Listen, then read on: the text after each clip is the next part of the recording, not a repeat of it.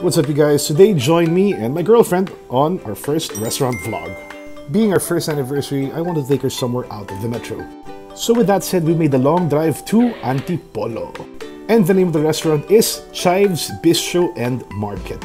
It's a small restaurant located in EM Gems Building, El Sumulong, San Roque, Antipolo.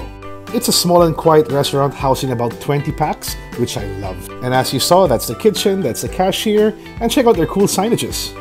Don't be afraid to take whisks. How cool is that?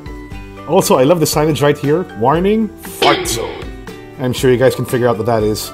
Moving away from the fart zone, let's check out the menu. So here's a quick glance for you guys. And I must say the prices are pretty sweet. Now let's talk food. This here is their lemongrass iced tea, and it was so sarap nga pala. So we started off by having soups. I had the truffled mushroom, while the girlfriend had seafood chowder.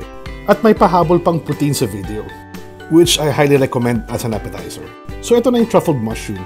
It was light yet creamy. At ito nga pala yung mga mushrooms na ginamit nila. Ito naman yung seafood chowder ni girlfriend. It had squid, mussels, clams, etc. Personally, mas bet ko to, pero syempre, di ko na kinain yung food niya. Ito naman for appetizers, we had the fish and chips, beer battered cream dory with aioli, absolutely delicious. At itong homemade fries nila, sobrang panalo. Main entrees naman, girlfriend wanted beef salpicao, so she got the beef salpicao. And what's cool here is that it comes nga pala with a serving of red rice. Ako naman, I got the Chives signature ribs at napakalambot niya, sobra.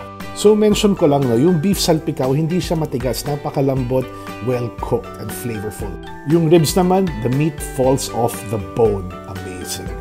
Anyhow, I'm wrapping up this video. For those on Antipolo, would highly recommend this place. Until the next restaurant vlog, paalam!